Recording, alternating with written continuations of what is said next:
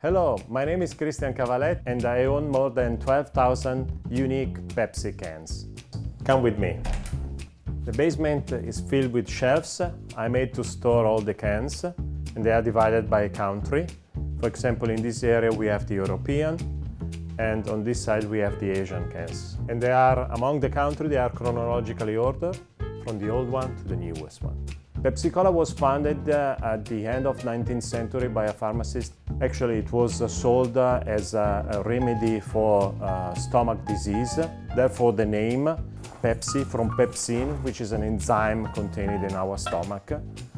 This is the very first Pepsi can ever made in 1948. It's called cone top because of its shape, and it's closed with a crown cork cap, because at that time cans were filled on the bottle production lines. And then during the 60s, they changed to almost the size we know nowadays. This is a prototype Pepsi can made in the 60s. It's called swirl can because of the shape of the can itself. This is another limited edition Pepsi can. It's the half-liter resealable can made middle of the 80s. This is the so-called space can. It's a 1985 can made in the USA. It's a reproduction of the can that was sent in the space on the space shuttle. It has a very special and unique pressurized system just to allow the people to drink the soda without gravity. I received this box with Pepsi cans from another collector from Canada a few days ago. So we are now going to open it and check what's inside. Okay, very well packed. Some old cans from the late 70s, early 80s from Canada. It was a very strange opening system they developed just in Canada, where you push a button and the other part opens so you can drink it. Very nice old can from the early 60s. Wow! Bank top. They were normally made for collecting money for charity or event like that. And good to know, I have two. Another push button. And this is a more recent can from the choreography logo. This was developed in 2008, stayed for a couple of years, and this is the diet version. This is the European section, and in particular the Spanish section. And among them we have the oldest set made in Europe with the superheroes and the aviones. And those are among the most valuable sets Pepsi made in the 80s.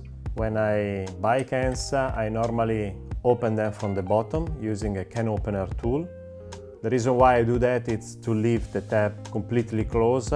This one is my favorite flavor. It's a wild cherry Pepsi from US. I also drink Coca-Cola. I like it too. Normally Pepsi is sweeter, delicious, while Coca-Cola is a little bit more sparkling.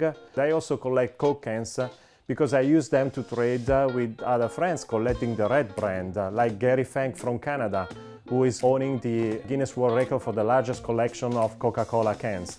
I know him since a lot of time. We even met in Hong Kong. He's Canadian, I'm Italian, we met in Hong Kong. We were just sitting on the street enjoying street food, and that's how I got this can. There's one thing good about Pepsi. Pepsi actually really appreciate the collector and actually produce this can when Chris first break the record. And we normally trade cans to help each other. That's the way I like trading cans with other collectors. It doesn't matter what they really collect. Trading is a way to establish a new relationship, to know more people and to grow our collections. There is a reason why they call me King of Pepsi, but now I have to go back cataloging my cans. Goodbye. Now I gotta crack open this Pepsi can.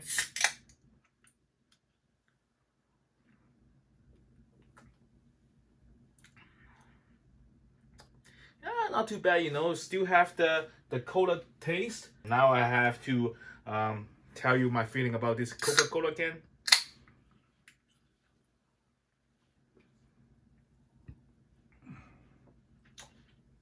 That's the real feeling of cola.